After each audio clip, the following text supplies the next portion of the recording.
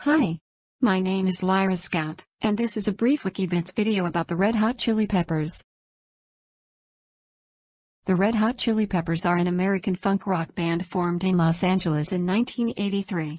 The group's musical style primarily consists of rock with an emphasis on funk, as well as elements from other genres such as punk rock and psychedelic rock.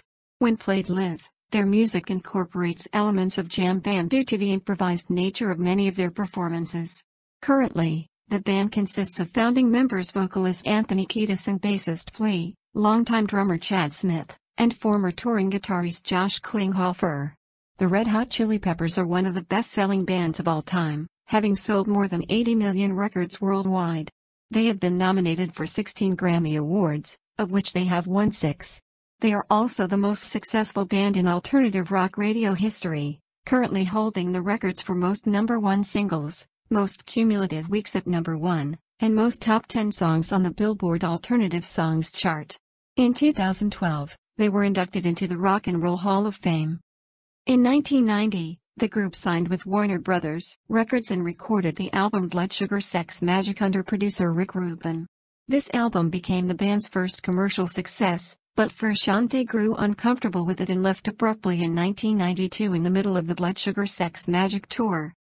After two temporary guitarists, Dave Navarro joined the group in 1993 and played on their subsequent album, One Hot Minute, 1995. Although commercially successful, the album failed to match the critical or popular acclaim of Blood Sugar Sex Magik, selling less than half as much as its predecessor. Navarro was fired from the band in 1998. Frusciante, fresh out of drug rehabilitation, rejoined the band that same year at Flea's request. The reunited quartet returned to the studio to record Californication, which became the band's biggest commercial success, with 16 million copies sold worldwide. Californication was followed 3 years later by the Way, 2002, and then 4 years later by the double album Stadium Arcadium, 2006, which became their first #1 album in America. The band's 10th studio album, I'm With You, was released in 2011 and topped the charts in 18 different countries.